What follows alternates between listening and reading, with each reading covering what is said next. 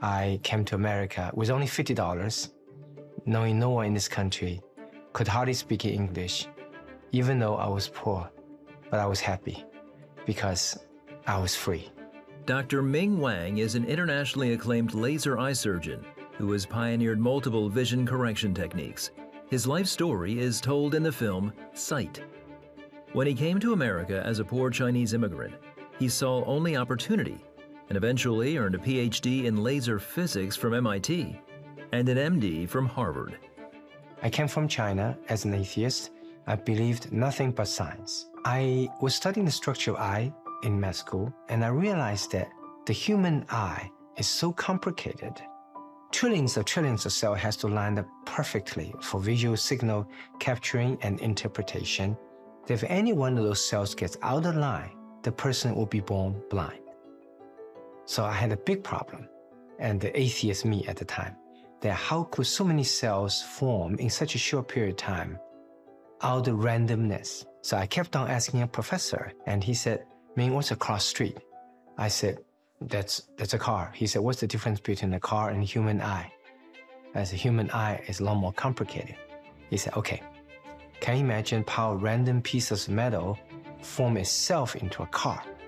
I said, no way. And he said, how about human eye? So right there, he opened a window in my life, making me realize that it was formed with a specific purpose for vision. So there's a designer, a creator behind that. And I start with my journey believing first there's a creator, there's a God, and later on, more specifically, the God is in the form of Jesus Christ.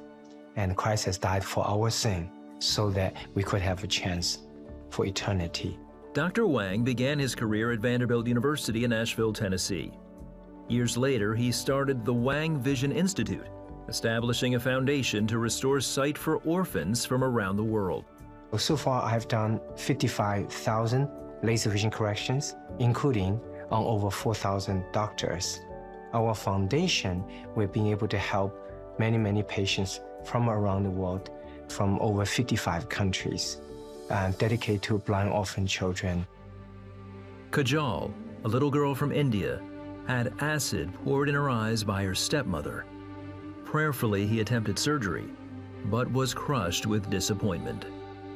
The surgery failed because her damage was too severe to be repaired when I opened her eyes during the surgery. My Christian faith was fundamentally shaken at that time. I felt that if it's God, you're so loving, why would let you something horrible happen in the first place? But even if it happened, why didn't you answer our prayer to trying to rescue Kajal's eyesight in such a helpless, precious child? So for many months, I was very down, and I felt that I couldn't continue this line of work to help more blind orphan children, and I felt that God didn't care to answer our prayer. That year, at his annual fundraising event called The Eyeball, Kajal and her host families were special guests. One of the boys that spent time with Kajal throughout the year said something that surprised Dr. Wang.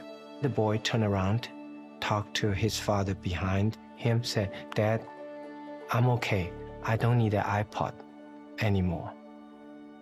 So standing on the side with Kajal on my side, I was looking at the boy. All of a sudden, something dawned on me, that Kajal's suffering and how she dealt with it. She was able to move on, do the best with what life has dealt with her, and still find the joy and happiness in her life, has positively impacted those kids around her, make those American kids who grew up in this country appreciate more what they have. So I realized that Kajal, even though she couldn't see, there was no light coming from outside. Light could emanate from within if one has love. So I've come to realize that as a Christian, the ultimate test of the strength of our faith is not when we pray something, God immediately give us what we pray for. It's when we pray something, God seemingly did not answer the prayer and give us what we want. Can we still maintain faith and the confidence in Him, believing that He will answer, but in His way, at His time? Today, Dr. Wang continues to help orphans regain their vision. His autobiography, From Darkness to Sight, is now a major motion picture. He hopes his journey will help others start theirs.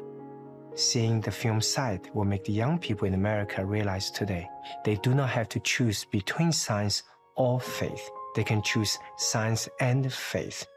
So by making a case to the young people, many of them are rapidly leaving churches, that science and faith to work together in this very rapid developing scientific era.